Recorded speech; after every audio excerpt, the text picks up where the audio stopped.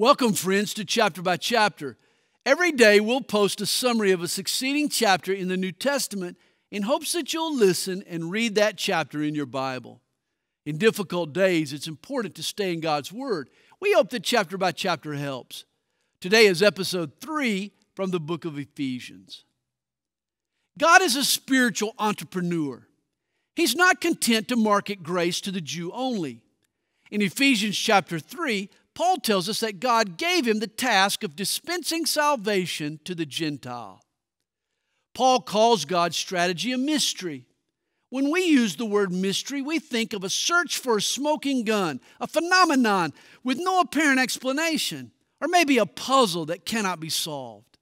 But when the Bible speaks of a mystery, it means a sacred secret, a truth that can never be grasped by man unless first it's revealed by God.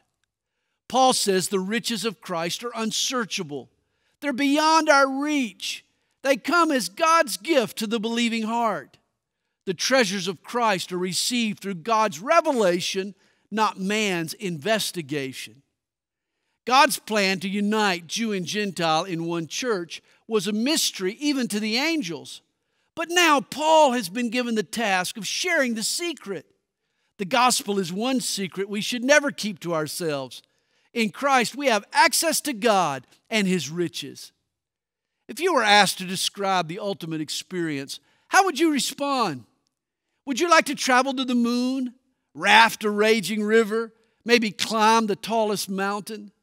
To Paul, the ultimate experience was an encounter with God, to draw eternal strength from His eternal source, to know Jesus has made His home in my heart, to go beyond being rooted and grounded in the knowledge that God loves me, and to feel the full volume of His love blazing in the furnace of my soul, to be saturated with the influence of God. This is the ultimate trip.